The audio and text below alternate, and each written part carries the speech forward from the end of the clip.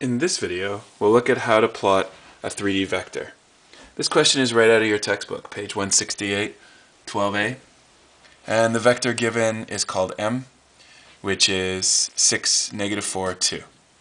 The first thing I did was draw the x, y, and z axes. And I set it up with a ruler. It's really important here to use a ruler. I tried to do it without a ruler and it looked really messy and incorrect. So you draw your axes. The normal, what used to be x and y axes, are your y and z axes. And the axis that comes out of you, that's supposed to come out at you from the page, is represented by this diagonal x-axis. Think about it as being the third dimension coming out from the page, whereas the y and z-axis, for the intended purposes of drawing this vector, those two axes are flat. Alright, let's count off each of the coordinates. So this 6 means go +6 on the x-axis. That's 1, 2, 3, 4, 5, 6. Put a dot. This -4 means be on the y-axis, but go -4 on the y-axis. Put a dot. And finally, this 2 means go up 2 on the z-axis. Put a dot. We've got each of our components, or coordinates, of our vector on the axes.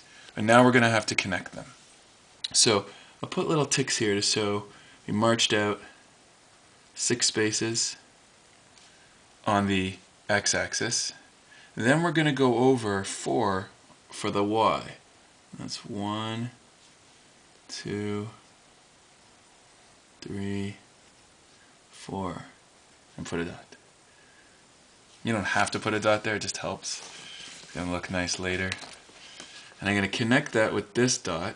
This one also, I went -4, now I have to walk 6. So 1, 2, 3, 4, 5, 6. And get to this dot. So this is nice. I've got my x and my y components labeled. Now I need my z. For the z part, I go up 2. I can probably get away without the ruler here. Up 2. I'm going to go up 2 from each of my dots. Up 2 here. Up 2 here. And even up 2 on the actual z-axis. And now you can see this box starting to form that represents my vector. I'm going to finish off the other sides of the box. And this was a walk of 4 along the y-axis. And this was the walk of 6 for the x-axis. And this was a walk of 6 as well.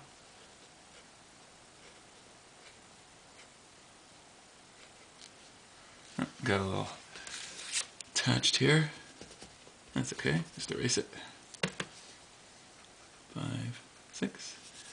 And finally, this side of the box here is connected by a walk of 4. Okay, we're almost there. All I need to do now is to draw my final vector, which goes 6 along x, -4 for the y, and up 2. So it ends up at this dot and starts here at the origin. We should probably label the origin with an O. And so out 6, over 4, up 2. I'm going to label that as my vector by connecting the origin to that dot with a straight line using a ruler. I'll make it a little thicker just so it's clear that's the final vector. And I'll label that the m vector. And there you have it, a vector drawn in 3D. How did we do it? Create the x, y, and z axes.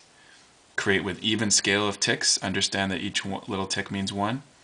And then draw each component of the vector and create a 3-dimensional box by using each of the components. Finally, connect your vector from the origin to the final position. And you've done it.